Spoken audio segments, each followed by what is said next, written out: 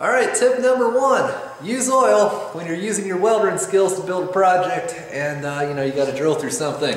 Basically, if you use a good quality thread cutting oil when you're drilling your holes, it will work to greatly extend the life of your drill bit. It keeps things cool and it just makes the cutting process go so much easier. In a related matter, I've had really good luck with this OTC brand dark thread cutting oil. This was actually recommended to me by a pipeliner friend of mine, and I've been using it ever since, and it's great.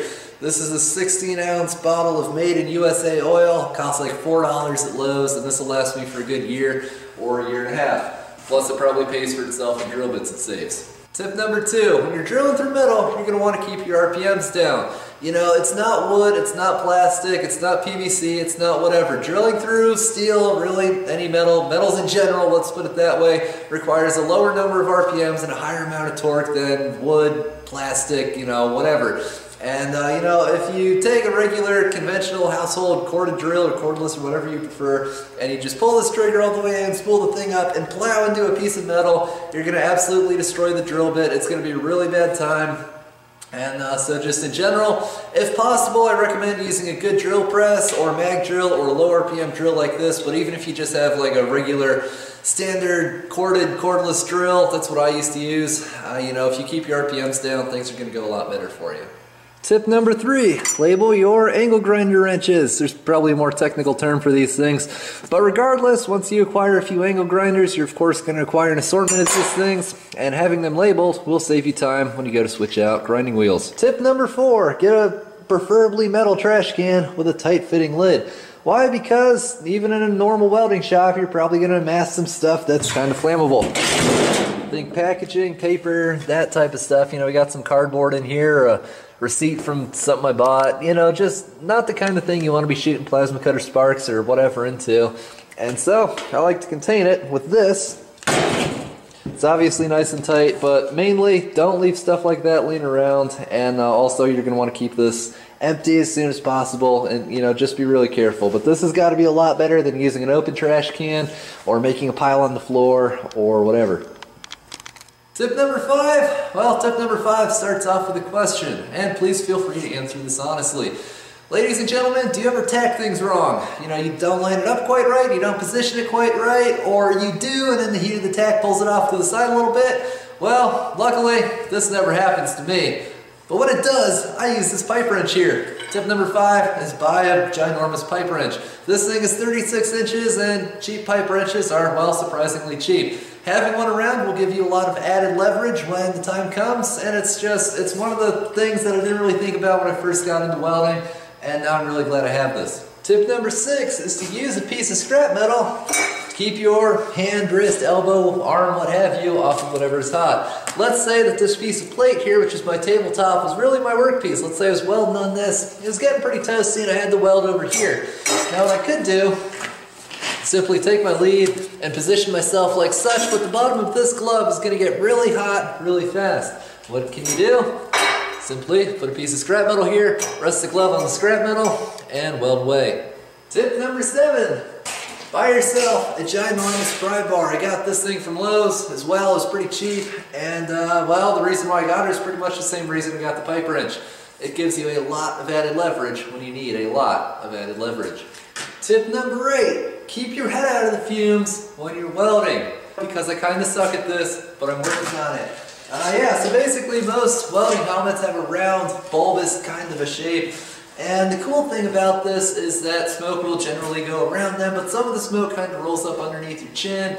And I didn't really realize how bad this could be when you don't really realize how bad it is. For instance, I'd be welding something, I'm like, oh, there's no load of smoke in here. And I'd film it, of course, because I make YouTube videos, and then I'd watch the footage, and my head would just be in this huge plume of smoke. And, that's when you realize that there is a little bit coming up under here. So, it pays off to make a conscious effort, keep your head back. Like if I was going to weld this joint right here, just kind of lean back here or something. And, it might extend your life expectancy a little bit. Tip number 9, use one arm/hand to brace your other arm/hand when you're welding stuff. Why? Because someone once told me that the ABCs of welding are always be comfortable, and when you're steady you make much better and much better looking welds than when you're not and you're going all over the place and you're as shaky as can be. So simply what I do is I'll rest my elbow on something, hold this hand with the stinger with the hand attached to my yonder elbow, and just like that I'm twice as steady, at least, I don't know, and I get much better results. I highly recommend this practice.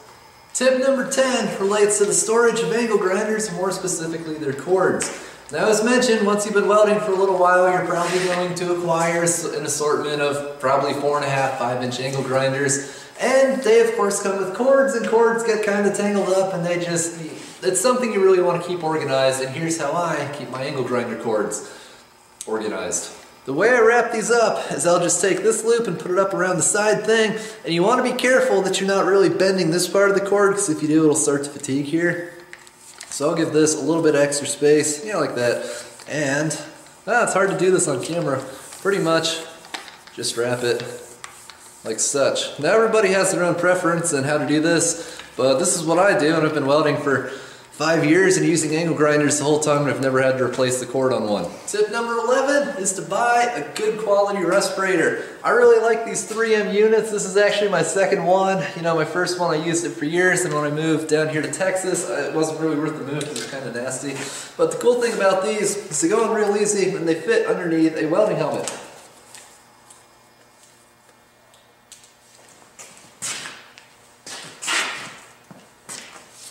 Kind of like such, and this is a nice added layer of protection if you have to weld something painted, or you know, you're not in a well-ventilated area, or with the right filters if you're welding something galvanized or what have you. There's a lot of things this can protect you from, and for the approximately $30 price tag online, I really think it's a good investment. Tip number 12, when you're going to build a shelf, consider building it from expanded metal or metal mesh. Simply because a lot of things like an angle grinder and a wire brush won't fall through, but all this crap that's down here on my floor, bits of slag and dust and whatnot, well, they go straight through. Now that's the main advantage. The main disadvantage is that things like silver pencils and Sharpies and MIG tips also go straight through, so you're going to want to keep that in mind, and thus this isn't really a one-size-fits rule, but regardless, it's something you might want to consider. Tip number 13 deals with striking an electrode that really isn't in the mood to be struck. Basically, when you're running a 7018 or any number of other primarily low hydrogen stick electrodes, sometimes you'll get a little ball of slag that forms over the steel part of the electrode itself. And this is just caused by, well, it's just molten slag, and that's how it forms when you stop welding or when you try to strike it and you try it a few times and it's not your day and it's not striking. What do you do about that? Well, with gloves on, you know, assuming your welder is turned on or even plugged in for that matter. I think mine's plugged in. But when you're actually welding, you're going to want to wear gloves, of course. And what you do is you just take this and put it up against a rough surface. You can use a file, a concrete floor, a piece of steel with some rust on it, and just... And that should work to pop that little bulb of slag off of there. And then, when you go to strike your electrode, well, you'll have bare exposed metal, which can of course complete the electronical circuit. That is the technical term for it, by the way. And hopefully you'll be back to welding. Tip number 14, buy yourself a Swanson Speed Square. Yeah, this is the 12-inch variety. I actually have a smaller 6-inch one as well here. These things are great for any kind of general purpose fabrication because you can put them up against something and draw a straight line, and there's this little lip here which is going to catch on the side of whatever you're marking on, so that helps to keep things nice and straight. And it's a triangle, of course, so you know you can put a 45-degree line as well, and they do a number of other cool things. Long story short, I have 2 of these. I don't know where I'd be without them. Tip number 15, I hope. When you buy a new power tool and it comes in a hard plastic case, you might want to bust out your cell phone and take a picture of things as they sit in the case when you first open it. Simply because if there's, you know, accessories or whatnot, batteries, side handles, what have you, it can be hard to fit everything in there just right, especially when you don't know how it's supposed to go. So if you have that picture, you can just refer back to it and tell yourself, alright, this goes here and that goes there, and this goes, wait, this isn't even for this tool. You know, it can save you a little bit of time. Tip number 16 is to remove spatter and to remove BBs. Now, I find that a good old slag chip and hammer works really well for this, especially with that flat point right there. And this isn't something that I ever really used to do, and a bunch of people online would always yell at me for it, and I'm like, it's not gonna look that much better. And then I would, and I'm like, well, that looks a lot better. I wish I'd done this in the first place. You know, if you take a moment or two and clean up the area right around your welds, you know, whatever it is you did is gonna look a lot more professional, and your customer's probably gonna like it a little bit better. Or if you're gonna paint it for yourself and keep it later on, maybe you'll even like it a little bit better. So long story short, I recommend spending a few extra seconds and cleaning up the area around your weld. Tip number 17, paint things. When you're working on a project for someone else or a project for yourself, well, this kind of goes hand in hand with that last tip. And you know, welding, repair, and fabrication isn't just about welding, repair, and fabrication. To an extent, it's an appearance-based business, and you want things to look their best when you take them back to people. If you have, you know, bare metal and that smoky residue and fried paint around it, it's not really going to look so good. If you spend a few extra minutes and you take, you know, your chip and hammer and you knock off the BBs, and you take a wire wheel on an angle grinder and you smooth off the burned off paint, knock the smoke off of there and whatnot, and then paint it, it's going to look a lot better. Your customer's probably going to like it a lot better. Everyone's going to be happy. This also is something that I never really used to do, but I never used to do it because I'm really cheap, and I was like, oh, paint costs money. I ain't got money for that, even though I did. And you know, when you really think about it, it doesn't really cost much. If it's a smaller job, let's say you buy 50 bucks worth of steel, you charge your person another 20, 30 bucks for having to go get the steel, and then 100 bucks for putting it back together. You know, and it's a small project, it's like 5 or 10 bucks worth of spray paint at best, and it looks so much better. I highly recommend that you paint stuff when you're done with it. And also, once you do this a little bit, you end up with, you know, just cans of paint laying around, properly stored, of course, and then it seemingly costs you even less. So that's just something to keep in mind. Tip number 18. Don't cheap out on safety glasses. Why? Because, as you've probably heard 1,000,001 times, you only get one set of eyes. So there's that, and also there's the fact that, in my experience, if you get the good quality safety glasses, not only do they perform a lot better, but they last a lot longer, and if you know where to look, they're probably going to be cheaper than buying, you know, the cheapies in a big box store. And so that's the route I recommend going. Whatever you get, don't get the El Cheapo ones because really bad things can happen. Also, one last thing I want to add to this, these glasses, even though they're clear, will protect you from harmful UV light when you're welding if you accidentally flash yourself or someone flashes you or whatever happens. Now, I know that they pretty much all say they're UV rated, but with a lot of the cheaper ones I've used, they say that, and then my eyes hurt a lot more than when I flash myself wearing these or other really good quality safety glasses. So that's something to keep in mind as well. Tip number 19, weld from the outside in. Now, let's say I was welding this like I did earlier, and basically what I mean by this is that if I was to weld from the inside out on something shaped like this or anything that's even remotely similar, what's going to happen is as I'm welding along, heat's going to build and it's going to build and it's going to build, and by the time I get here, it's going to be really hard to make a good stop without either burning through or having undercut or just plain running way too hot, because we're building all this heat and there's nowhere for it to go, so it's just going to condense up around here. It's going to be a lot harder. Thus, what I recommend is starting here and, well, welding in, because this way as heat builds, it goes towards the larger part of the piece of metal and you just don't have that problem. Now, it's worth noting that, yes, I know that is a cold start, but there's a tack there, and this is just a shelf that's going to hold some welding gloves or maybe a box of electrodes, so it's going to be okay. But really, when you have a cold start like this, well, the way to prevent a cold start like this when you have a tack like that is to grind it down a little bit first so you're not melting all that excess metal. That's just a little bonus tip. Tip number 20, clean your metal before you weld it. Now, I'm sure we've all heard, oh, you can stick weld through a foot of cow crap. Oh, you shouldn't bother wasting your time cleaning metal if you're going to stick weld it. And my opinion on that is that you really kind of should.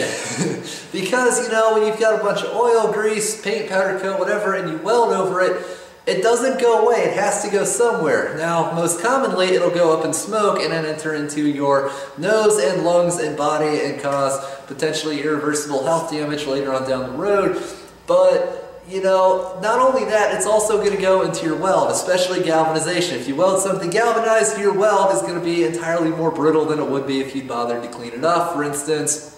And to be fair, some processes are much more tolerant of this than others. With TIG welding, as you know, you really shouldn't even have mill scale or anything on there. You have to get it spotlessly clean. MIG tolerates a little bit of mill scale, maybe a little bit of some other stuff. And with stick, well, that's where the saying comes from. Now, this reminds me of when I started trap shooting last summer, and it reminded me of all those people who were like, oh, you can't miss with a shotgun. You kind of can. And so, long story short, I recommend cleaning things before you actually try to weld them. Now, if you just can't get something clean, because as we all know, it happens. I think I might have pulled a muscle when I made that goofy laugh a few seconds ago. Where's I going with this? Oh yeah, right. If you absolutely can't get things clean, I would highly recommend running 60-10 or 60-11 or something. That I used to do occasionally in these situations is run 60-10 or 60-11 because that's the best at burning through stuff. And then once you have that down, you know, the oil's been vaporized, the paint, powder coat, whatever has been burned, and it's really coming up really easily. You know, you can just take a wire brush and wire brush it, and then maybe it'll be clean enough to run something like 70-18 over. But for the millionth time, I don't recommend this. I really recommend getting things as clean as you can before you weld them.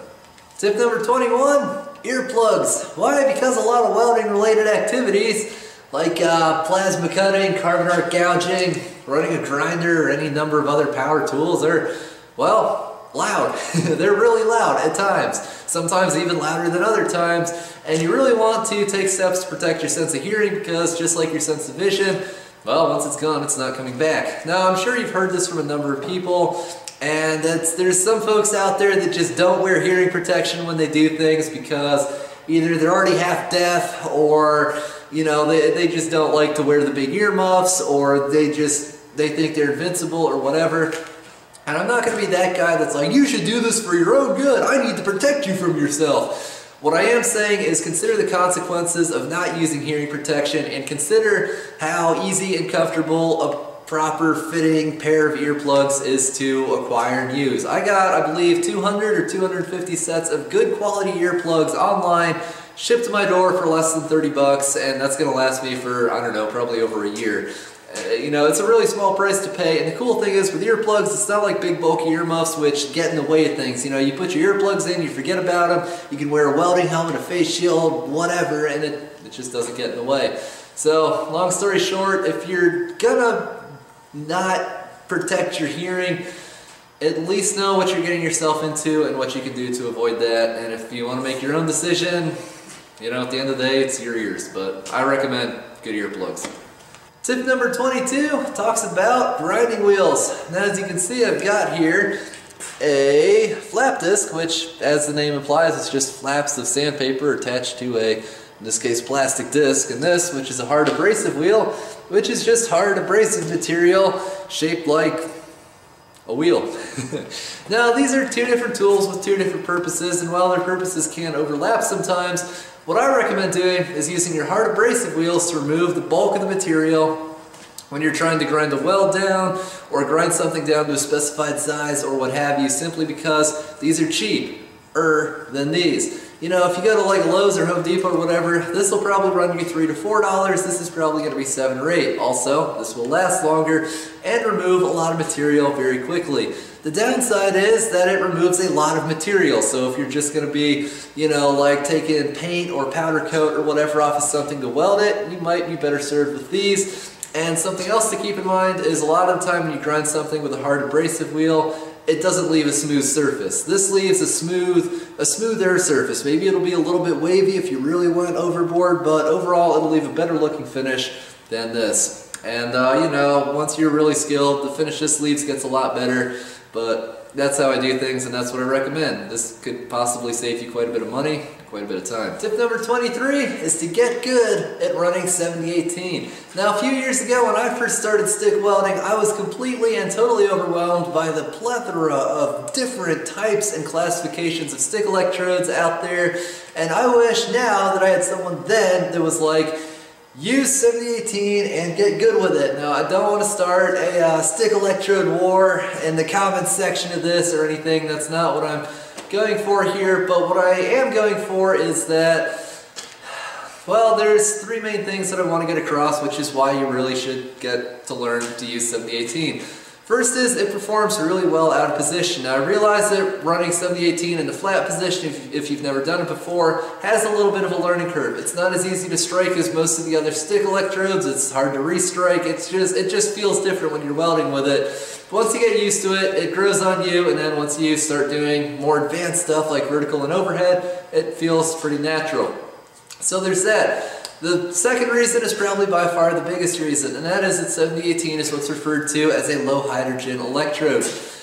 To put it simply, what that means is that if you weld something with 7018 and it takes a big jolt or a big hit or suffers an impact, it's more likely to bend a little bit before it breaks, or a lot before it breaks, than a joint that was welded with another stick electrode, which is going to be a little bit more brittle because it's not a low hydrogen electrode, and it's just going to break and fail potentially catastrophically. So for this reason, you get reason number 3, which is 7018 is incredibly commonly used. What else is commonly used? Other types of low hydrogen electrodes, which are all going to run very, very, very much like 7018. So if you're practicing now to get into welding as a career, you're probably going to be working for someone, and if they have you stick welding, it's probably going to be with 7018. You know, if you're doing pipeline work, for instance, which pays stupid money, you know, that's a root pass of 60-10 or 80-10, and then 70-18 or 90-18 or 118 or another type of low hydrogen electrode. So for that reason, I recommend that you start off with it now. Again, I don't want to start a stick electrode war. I know everyone has their preferences, and for a lot of things, the other electrodes are just fine, but 70-18 is commonly used, and so for that reason,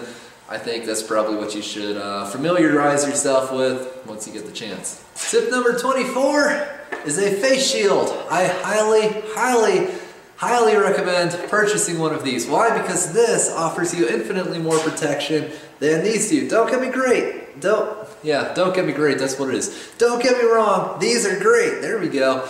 But this, you know, it's night and day. This protects a few square inches of your face. This protects your entire face. What's ideal is if you can combine these two like such, especially when you're grinding or whatnot, because I've seen, luckily not firsthand, but I've seen pictures of what happens when grinding wheels fly apart. They embed in people's faces. Absolutely horrible, horrible things happen, and also if you've ever had a piece of metal in your eye, you know how much it totally sucks.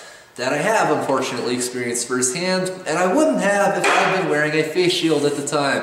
This is a Fiber Metal brand face shield. I really like it. It was like 30-40 bucks online. I've had it for a couple years. I use it more than ever, and I wish I had it since I first started welding.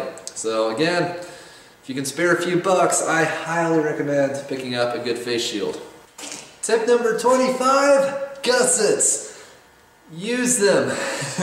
Why? Because a gusset, as you know, is a triangular brace which you put it doesn't have to be a 90-degree angle, but you put where two pieces of material meet, and it takes a lot of stress off the weld where those two pieces of material meet, and at the end of the day, it's a very small piece of metal which takes an absolutely minimal amount of metal, an amount of skill, an amount of time to create, and again, it does make your finished product infinitely stronger. Learning about gussets and the magic of them and why and how to use them is one of the best things that ever happened to me in terms of fabrication knowledge, and I don't think hardly any of the things I've built throughout the few years I've been doing this would be as good or as strong as they are if I hadn't used gussets. Again, minimal effort, maximum results. I highly recommend using gussets. Tip number 26 involves a little bit of terminology and this right here. Now, here's a little bit of background. Back in the good old days of the first chunk of the 1900s, if you were going to weld something, you really didn't have that many options. In fact, you probably just had two. You could weld it with a torch, you could oxyacetylene weld it, you could torch weld it, gas weld it, whatever the terminology that you're most comfortable with. You know, you could do that, or you could use this, which at the time was state-of-the-art, mind-blowingly advanced technology. That's right, ladies and gentlemen, I give you the shielded metal arc welding process. Now, I'm going with this is back in the day, this was the only common type of electrical arc welding. Now there's over 60 different types, and you know, we all know the common ones: shielded metal arc or stick. We know MIG, TIG, flux core. There's a whole lot more out there. There's plasma, there's electron beam, what have you. But where I'm going with this is that there's now multiple kinds of electric arc welding, and so it would be much better, I think, if you didn't refer to this as arc welding. I know that when I hear someone say, "Oh, look at this trailer that I just arc welded," I cringe a little bit, either on the inside or on the outside, or most of the time both. And I know it's not just me. I know a lot of people are like this as well. And with the term arc welding referring to this right here, it's not like it's push versus pull MIG welding. It's not like there's a huge debate where there's a bunch of people that are like, "No, it's definitely arc welding and this is why." A lot of the time it's just a term that was once 100% accurate, but now not so much. It's just passed down generation through generation, and I think it's more prevalent in some parts of the country than others. But regardless, know that there's multiple different types of electric arc welding now that are available, and thus you know, I feel like you'd probably be a lot better off if you called this stick welding or something like that. Please just don't call it arc welding. Now, I don't want to be that guy that's like, "Oh, look at what I know, I'm so much better than everyone else because I know this," because that's not what I'm going for. What I'm going for is, it's not a proper term, it makes people cringe. This isn't instinctive knowledge, someone has to tell you this, and I'm trying to be that someone, and I'm trying to do it nicely. So again, to help yourself, please call this not arc welding. Our next tip, the one that I hope is number 27, also relates to terminology. To put it simply, there's no such thing as gasless MIG or flux core MIG. Now, to be fair, there is gas shielded core welding, which someone could argue is, you know, MIG flux core or flux core MIG, but overall, people refer to self-shielded core wire as gasless MIG, which it's not, or some other term. There's a variety of these train wreck intermingling, not going well terms that are out there, and this is generally not the fault of the people who use these terms. The way it works, the way these terms come to be is that over in a certain country on the opposite side of the world where things are commonly built for a very low price point, well, when you go to build a wire feed welder, you know, you need a place for a spool to go, you need something to feed the wire, you need something to feed the wire through, and you need a gun for it to poke out the other end of. And if you have that, along with a power source, you can run self-shielded flux core wire.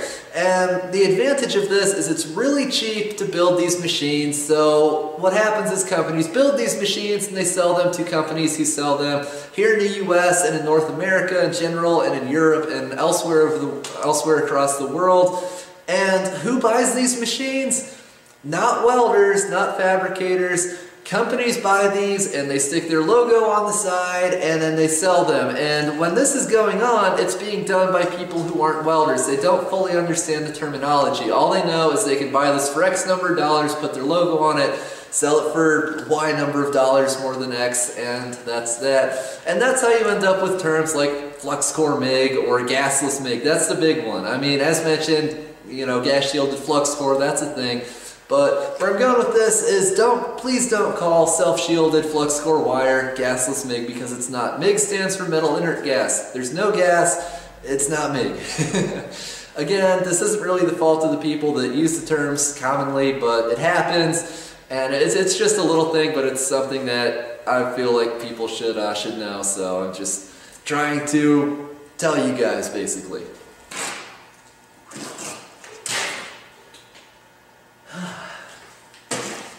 Alright YouTube, so it's getting kind of late in the evening, and it's getting kind of late in the video. In fact, we are now, I drank that water pretty fast, we're now at the last tip in this video, number 28, which is in and of itself pretty simple, but in fact it's only one word. That is, you've got to practice and practice and practice. I'm going to just go ahead and pop the lid off the old cool story jar here real quick, and I'm going to try to dig through my computer and find the first welding repair that I ever did in my entire life. This picture is from sometime in the summer of 2009. It's probably from June or July, and this is of a tongue that was on a wagon, like a little garden tractor wagon, you know, you pull behind a lawnmower or whatever, at my mom's farm up in Ohio. And I don't really remember what the problem was, but for whatever reason, this seemed to be the solution for it at the time. That's right, ladies and gentlemen, this fine display of metalworking ability is the first real welding that I took on. It's a small project. Now I could do it infinitely better in like 10 minutes. The only thing, where I'm going with this, is the only thing that's different for me in 2009 to me now here in late April 2014 as I'm filming this is a lot of practice and a little bit of instruction, and to be fair, I did get a better stick welder. That Hobart stick mate over there was the first decent stick welder I ever had. And you know, when I welded that tongue, I used an old AC225 that I bought off of Craigslist. And you know, it's a bare bones welder, but that is a pretty good machine for what it is. But I honestly think that there was something wrong with mine. You know, looking back on it in hindsight, knowing now what I didn't know then, I really think there was something messed up with that welder. Now I know, blame the tool, but I don't know, I sold it, so there's not really a lot I can do, but yeah, that could possibly explain some of this. Now my favorite part about this picture is, you know, if you look, you'll see where I was presumably welding with an electrode stub and it's stuck, so I just left it there. Yeah, it's sticking out the side.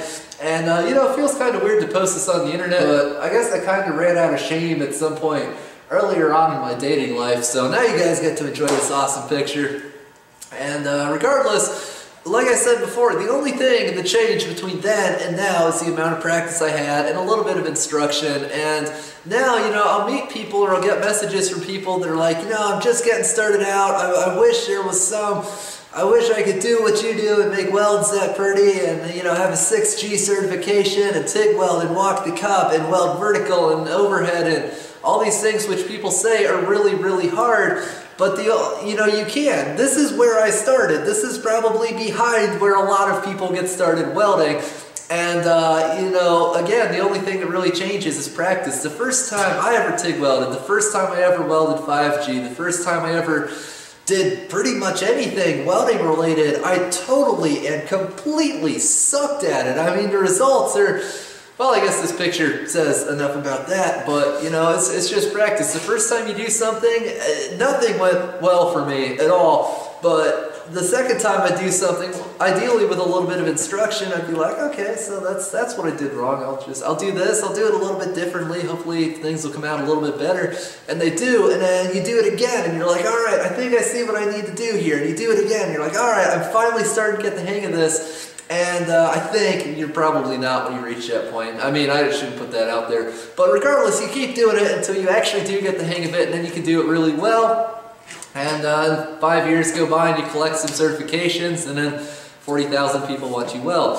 Or wherever you want to take it. If you want to work on the pipelines and make stupid good money, if you want to do custom fabrication, make dune buggies and roll cages and all that cool stuff, the opportunities really are endless, and welding is something that you get out of it what you put into it. So, in summary, if you're like, I really want to know how to weld, I want to make attractive welds. That was my thing when I first started going. I didn't want to make things that look like that. I wanted to make things that look like, you know, a good 70-18 weld on something.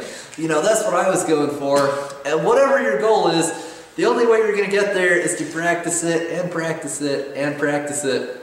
So on that note, I hope that these tips have given you all something to think about. Maybe you learned something which will save you some money, frustration, pain, suffering, what have you. And to wind things down, just practice. Practice all your welds and have fun out there. So, thanks for watching, everybody. Don't forget to rate, comment, and subscribe for more. Have a nice night, everybody. Yeehaw.